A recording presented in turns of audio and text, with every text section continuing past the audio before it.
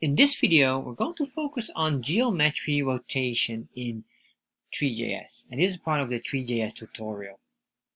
So what is geometry rotation? Well, basically it's just the object itself that we want to rotate, and we will create it basically as an animation or an animate. So let's look at this, because this is really important, and this is what we call a function itself. So what happened here, we say here, this is the animate, and this is a function that we'll call basically this, but this is what we call a nameless function, although it's not really entirely nameless because it has a constant, but it is equal to a function, and this function has a request animation frame, and this means it will start to animate every time there's a frame. And then what we want to do here is to rotate it to a certain direction here, and then it will render. And just to understand here, if you go in here and read this, because this is really a part that can be confusing, and this is very important to understand here. So if you read here, what we're going to do here, that's basically this part here. This here is basically the rotation that we create. However, this here loops through it. So this is what we call a render loop or animate loop.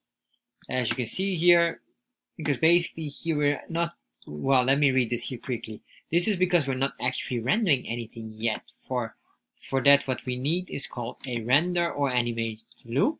Here it is. So what does this really do here? Basically with this, it will animate every time there's a frame request, it will loop through it. And if you're very familiar, you get like 60 frames per second. It's like on a TV, it's very common. That's why it says your typical screen means 60 times per second, because there's 60 frames per second. Every time you get a new frame, it will calculate and do something. Basically, it will loop through this again and again.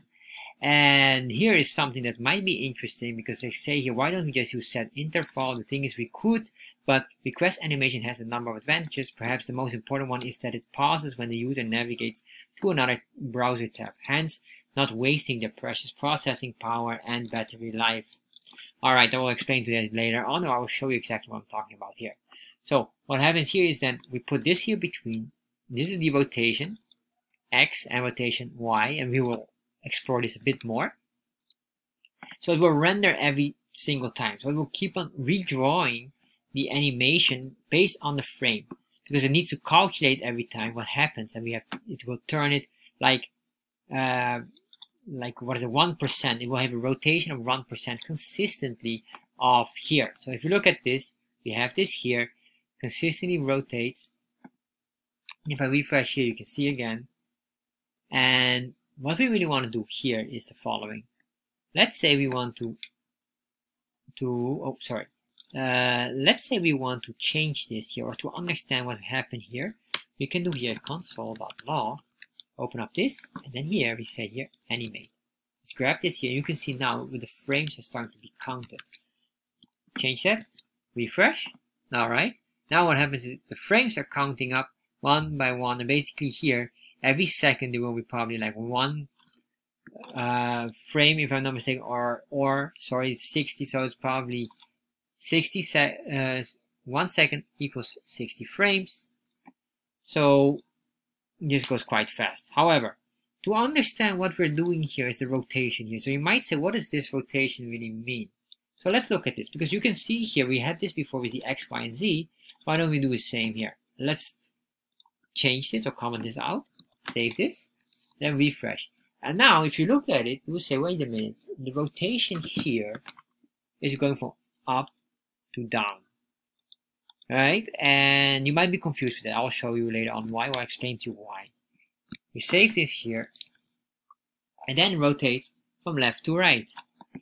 And if you do even the Z, let's change this to the Z index, or the Z axis, and then it rotates like this. Alright, so what's going on here? Because you might say, wait, didn't you say X equals left to right, Y equals top to bottom, and Z equals, well, the depth? Well, this one here I will explain, and these two are probably more confusing than this one. This one might be. So let's look at the depth first, the Z, what we have here. So basically how it works is the following. You must imagine the Z index is the depth. The depth means going basically from here all deep inside. Right now we're not able to view that. So there should be here like a spoke or like a line or like a, just imagine like a metal stick piercing through it like a barbecue. And I guess that would be the best one to imagine. A barbecue stick. We'll pierce it into this cube, and this cube controls the depth. So this here is basically the depth z-axis. Yes, that's the depth z-axis, and it rotates. Remember, we're talking about rotation here.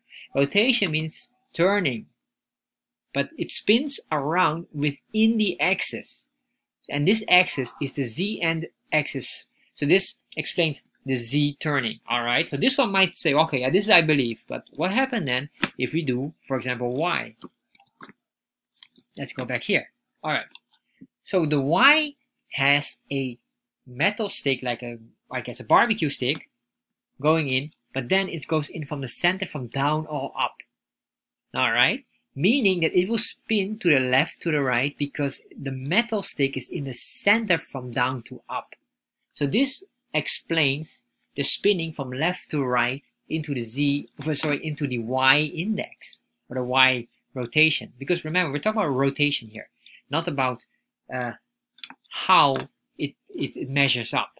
It doesn't look at the measurement, but it talks at the rotation. So it rotates within that structure. All right. So I hope that makes sense. So then x is the same, because now in x, what happens? Remember, the x-axis is from left to right. So there's a stick going from the left, or a metal barbecue stick, piercing towards this cube from the left to right, and then it spins from up to down, because that's the only way how you can rotate or spin the item. If you do a negative spin, you get the exact same, but in the opposite position. So if I do this, as you can see here now, same rotation mode, but the only thing is that it goes in the opposite direction. And as you can see here, it starts to have here frames consistently.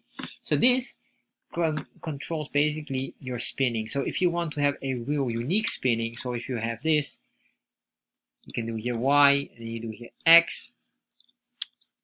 What happens then is here, basically here you have a double spinning.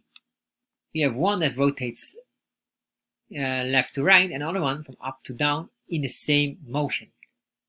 All right, and so what would happen if you would spin another one here for the z-axis, save this, then you get a multiple spinning rotation here, as you can see here, which is for me very hard to explain right now. I cannot even imagine how it rotates, but as you can see, it rotates far unusual as normal.